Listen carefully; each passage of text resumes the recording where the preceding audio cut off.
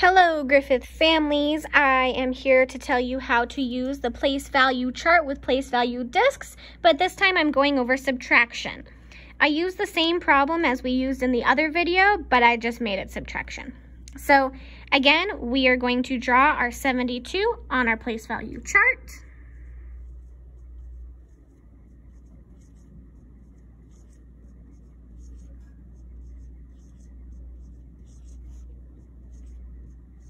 Okay, so we have 72 and we need to subtract 19.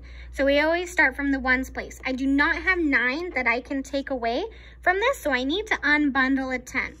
So I cross off a 10 and I'm going to put it over here.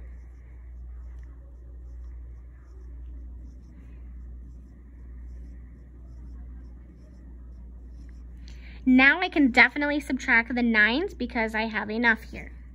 1, 2, 3, 5, 6, 7, 8, 9. I have 3 left over.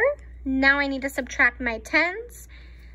I have only 1 in my 10s place, so I need to get rid of a 10. So this one was unbundled, so that one is no longer there. This one is our number we subtracted. We now have 5 left over. So our answer is 53.